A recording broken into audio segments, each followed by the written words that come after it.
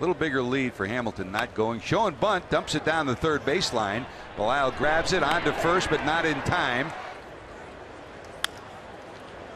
Wide to third. It'll get past Arenado, and Culberson won't have a play, so that'll be an infield hit for Negron. Looped into right. That's a base hit.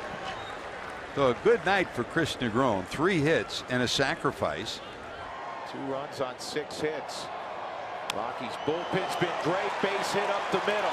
Here comes Stubbs up with the baseball. Throw's not going to get Santiago, and the Reds take a 3-2 lead in the 9th on a 2-out hit by Christopher Negron, his 4th of the ball game.